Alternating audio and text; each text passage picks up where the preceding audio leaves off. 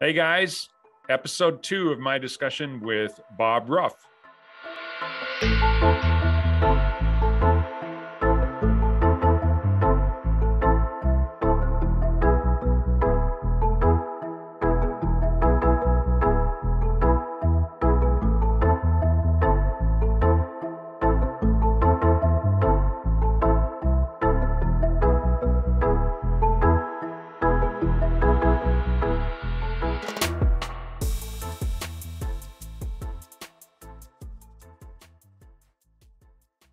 The behaviors displayed at the crime scene when it comes to concealment indicate in this particular case, and in a lot of cases, that most likely this is someone with a known personal relationship.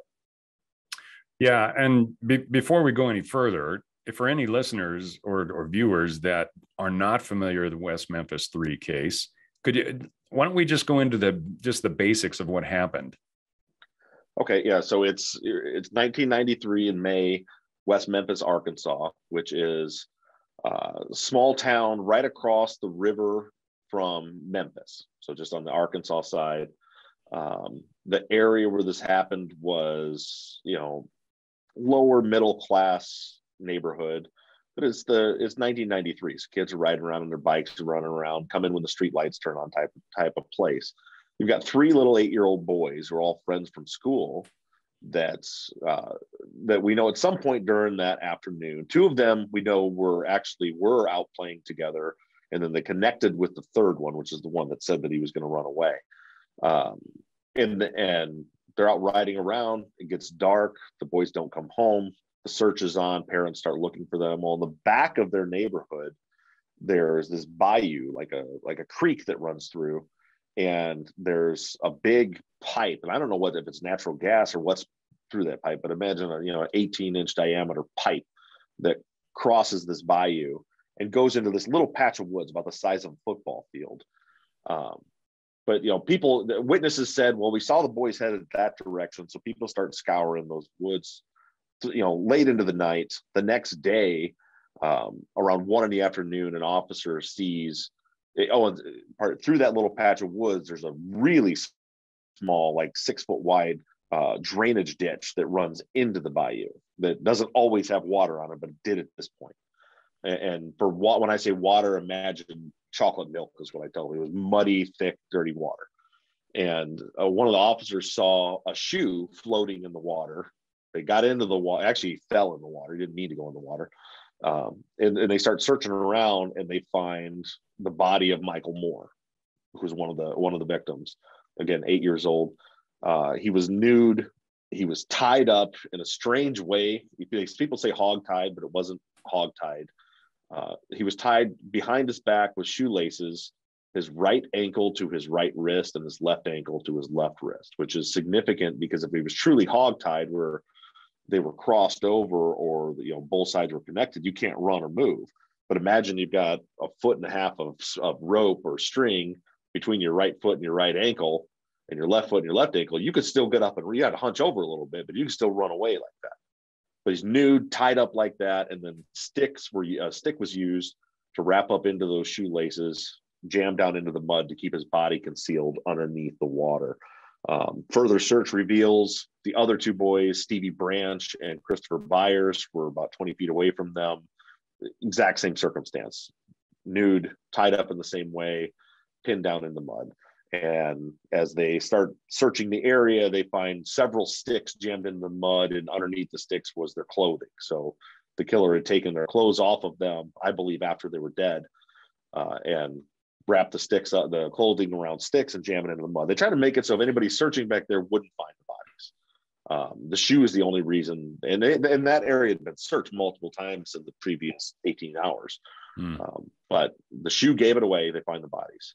So that was the kind of the basics of the case. Now, the boys had marks all over them, which I think science has proven at this point. Those marks were predation marks from the primary predator that they were dealing with was turtles in that water. I went down, did a bunch of experiments, and it doesn't.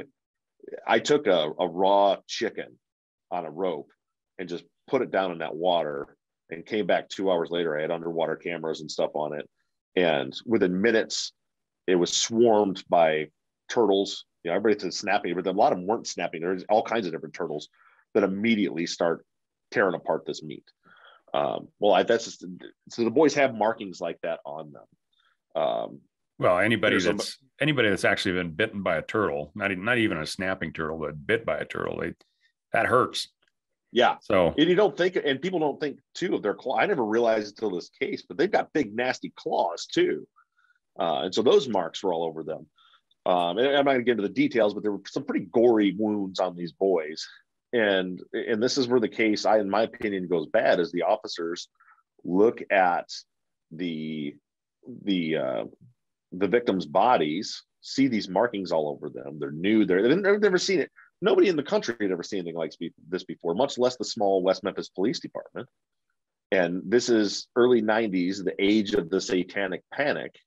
And so they decide right away that this looks to them like it was a satanic ritual murder. Which is, again, further studies have shown that first of all, there aren't any of those. Most of it was all BS anyway, the whole satanic panic. But there was also no markers of this actually being ritualistic in any way whatsoever. But at the time, and I'll chalk it up to ignorance. I don't think it was malicious. They truly thought that's what happened. So they start looking for, who would do something like this. Well, a guy named Damian Eccles was the typical early 90s black combat boot, black trench coat, long black hair, wore a pentagram necklace around. He must be their local devil worshiper. It's like the goth kids that listen to Black Sabbath, and exactly. They're just kids. Yeah.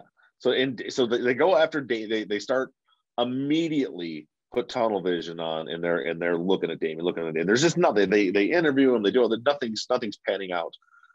Damien has his buddy Jason Baldwin, who he hung out with all the time. They find out that Damien was with Jason that day, but all the witnesses say they were somewhere else playing video games, but they were together that day. And Jason, he may not wear the black trench coat, but he wore Metallica t-shirts a lot that were black. So he's clearly a devil worshiper too. And then all the Metallica fans are out there going, "What?" Yeah, right.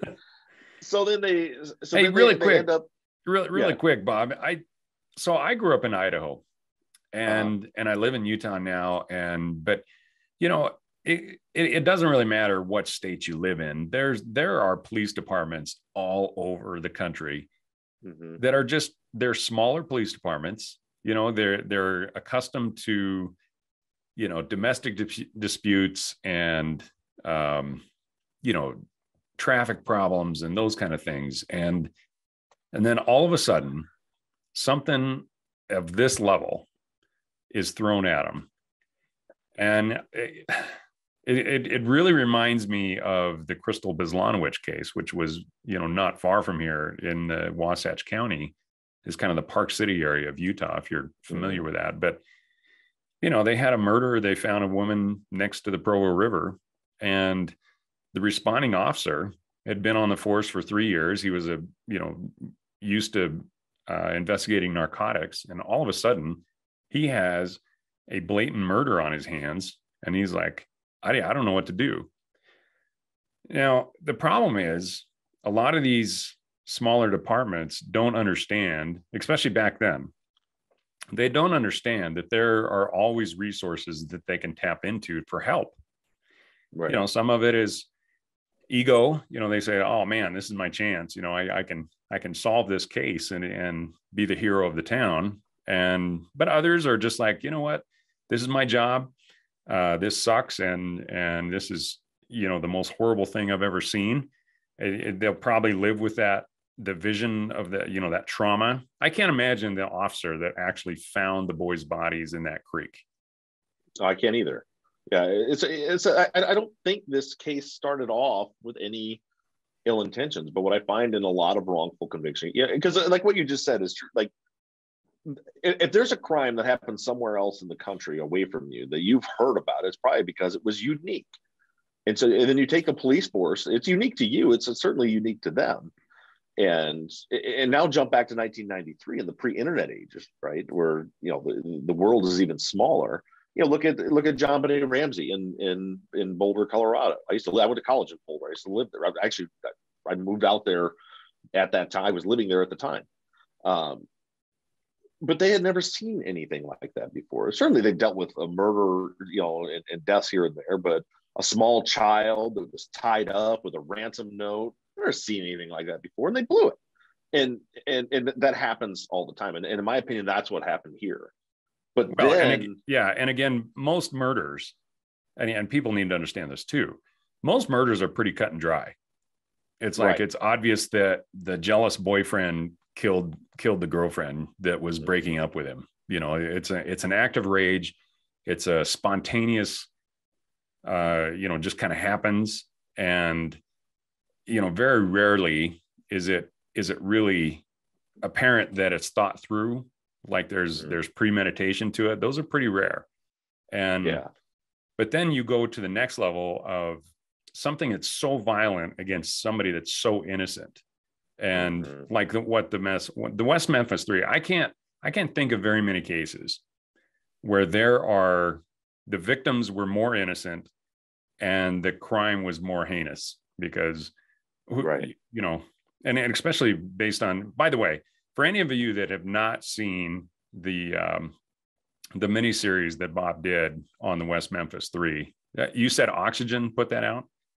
Yeah. It's called The Forgotten West Memphis 3 on Oxygen. Yeah, fantastic. And you absolutely have to go see it, because it's or order it up on your TV, because it is worth the time. And the entire reason that we're talking is because you were so thorough on that. And anyway, I didn't mean to interrupt you too much there, but I think it's really important that people understand the perspective of, what was society like. We can't look at society today and compare that, apply the today's society to the 1993 murder, because totally different eras. Yeah, completely. So different mindset, different, resources for the police. Like I said, so I think everything started off innocent enough. They made a bad call early in assuming that it was satanic sacrifice. And there's, reports, there was an officer on the scene that said Damien Eccles finally did it right when they pulled the bodies out of the water. So that's, the tunnel vision was the problem. But then it gets worse. So they're not finding anything on Damien. They're not finding anything on Jason. And then got another, more of an acquaintance, but wasn't even a close friend of theirs, Jesse Miskelly. He actually comes into the police station to report that he was down with some friends hanging out around that area a couple weeks after the murder, and some guy came down and was kind of soliciting them to do something, and it freaked Jesse out. And he went to the police station and said, "I think that's the guy that did it." Well, there was a reward out at the time, and it seems like that's when they started putting in his head, like, "Hey, if you give us better information, there's this big reward." Jesse, there's a lot of debate what his mental capacity was. He's had IQ tests back then when he was, got a 68 or a 72, and other people were saying he was faking it. He was much more capable. I've met the guy, sweet guy, but certainly has some sort of diminished mental capacity. His dad is quoted on Paradise Law saying that Jesse slow-minded is the way he put it back then. He just, certainly had a deficit there. Well, the police key in on this, and then this is where the police lose my support. Have a wrong theory, look into it. That's fine. No stone unturned. There's 3 dead little boys. You've got to find out who did this. But once they didn't have anything, instead of then, and they missed key steps. They never searched the houses of the victims. They never checked into the parents of the victims that were around. They just assumed they would. Of course, they would never do that. So then they continue to look outside rather than, as you say, it's Occam's razor. That's a real thing. Start inner circle and work your way out. Long story short, then you get all the details on the docuseries or on the podcast if you've got 50 hours to listen to this to season 5. But they bring Jesse Miskelly in, and they record a confession with him. Now you've got him saying, no, it's got nothing to do with it, doesn't know anything. And then, and I wish I had the episode number off the top of my head because I could direct you right to that. But if you look up the Jesse Misskelley confession on season 5 of Truth and Justice, it's one of the episodes I've done out of 1,000 episodes that I'm the most proud of. And I spent weeks taking the actual audio recording of Jesse's police interview and, would play a bit, hit pause, tell you what just, direct you back to what just happened, tell you what you're looking for, where the mistakes were made, and analyze that interview step by step by step. And when you do that, it's atrocious. So he ends up confessing that him and Jason and Jesse Damien and Jason were down there to do some sort of satanic ritual, which he can't describe what it is because it was a made up story. And these 3 boys end up wandering down there. And then he gives all these details about how they killed the boys. It changes the story multiple times during it, gets it wrong, and the police are feeding him everything. They're if you look at the transcript, and if you only look at Jesse's words for the most important part of this confession, his words are yeah, yep, yes, yep, I think so. Like the police are saying, so then they did XYZ. Yep. And so then did they do this? Yeah. The police completely, and there's no debating this 100. I had on the docuseries, I had Jim Trainham, who's a false confession expert, on to break down that. And it's just nonsense. The police are 100% feeding him a story, a kid with a diminished mental capacity who's willing to just say whatever he needs to say to get out of this. And that's how they end up able to arrest Damien and Jesse, was off Jesse Misskelley's confession. They all 3 end up getting convicted. Jason and Jesse were sentenced to life in prison, and Damien was sentenced to death. And then, the long legal battles ensue, because of, thankfully for Paradise Lost, they had a lot of funding, a lot of celebrity support over the years that funded DNA testing and further investigation that shot holes into the state's case enough so that in 2011, the defense presented to the prosecutor the option of, at this point, by the way, Damien, who was on death row, had been put in solitary confinement for 10 years. He'd been in solitary confinement for 10 years on death row. And the defense presents to the prosecution, about an Alford plea. They're just battling this out. The state was fighting him for doing DNA testing. They did the DNA testing. DNA showed none of their DNA on the scene, but brought in some new suspects. And for those of you who don't know, an Alford plea is, in this situation, the state agreed to say, all right, I'll tell you what, we'll throw out the old conviction. You plead guilty. They've been in prison for 18 years at that point. You plead guilty to the charges, and we'll let you even maintain your innocence. That's what makes it an Alford plea, is the fact that they pled guilty while acknowledging on the record that they're saying they're innocent. And in exchange, I will sentence you to time served. So essentially, they go home that day, and that's what happened. So they went in, they said, I'm pleading guilty even though I'm innocent. They all 3 pled guilty. The judge puts down the sentence of time served, and they finally walked free in August of 2011, with the case still unsolved, no justice for the victims.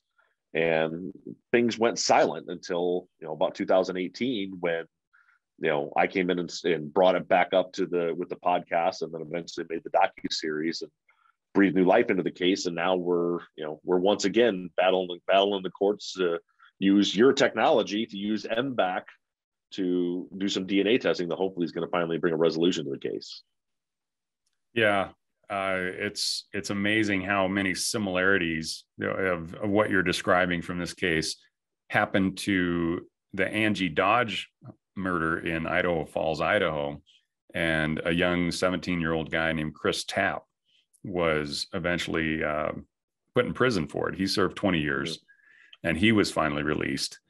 And the wonderful thing about that case is, not too long ago, they actually found, using the genealogical DNA, they found the actual killer.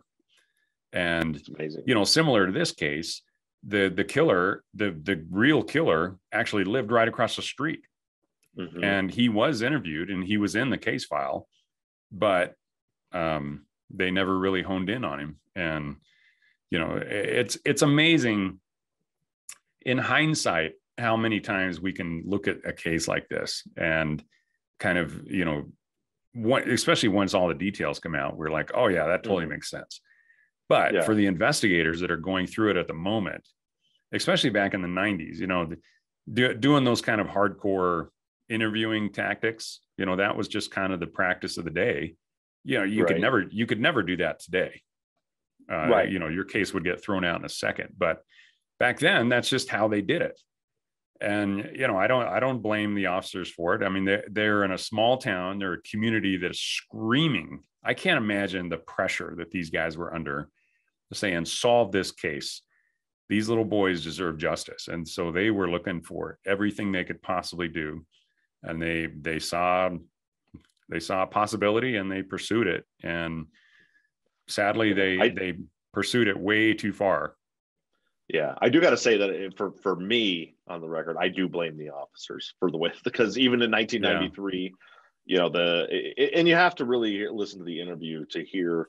I mean, that was not in any way, shape, or form them trying to find the truth. It's very obvious from that interview. Those officers, by that point in the investigation, knew that the entire story was a lie, and they went with it. They went with it anyway at that point. And that's, you know, in that particular instance, that's not a sign of the times. That's a corrupt cop trying to close a case. Essentially, you know, Damien and Jason and Jesse were some trailer park kids that didn't matter. You know, they were going to close the case and be done with it. And it's just it's pretty disgusting to me how they handled that interview. I mean, when you have, you know, Jason or Jesse through their leading and them suggesting and pushing stuff, trying to come up with a narrative and saying that they were, you know, choked in the throat with a stick and tied up with ropes and stabbed with knives. None of that's true. It's all provably false. And they're just like, yep, close enough. Like, no, it's not close enough. No, I don't get me wrong. I'm not trying to make excuses for, you know, bad police work. That's every single cop I've ever talked to, they said the only thing that's the most horrible part of our profession are the bad apples, because when you know, a bad apple in an office environment is just a guy that you're just like, oh, well, you know, whatever, he's a jerk. But a bad apple in police, they can really screw up a lot of horrible things. And, you know, clearly these three that were put in prison unjustly, you know, just like Chris Tapp, I just, my heart goes out to him. And 20 years and 10 years in solitary confinement, you know, we hear like the John McCain story where he was in, you know, this prison camp in Vietnam and the hell that he went through. I mean, these guys in solitary confinement, he may not have been tortured, but being stuck in a box for 10 years when you're innocent, the mental anguish that somebody like that goes. And, you know, the prison system is what it is, but the very few that are in the prison system that are innocent, I think, are just that is a travesty that we have to rectify. Yeah, it's horrible. You know, working in wrongful convictions, people ask me all the time, you know, if cops hate me, and you know, because I'm always tearing apart the cases that they build. But it's something the exact opposite is true. We have tons of people in our audience and that contributors to our work that are law enforcement officers and former law enforcement officers, and you know, they'll all say the same thing. Nobody hates a bad cop worse than a good cop. Like, you know, I'm not out here exposing and calling out good police work, which I think is most of it. It's the guys that cross the line. It's the bad apples that are destroying lives that we're calling out.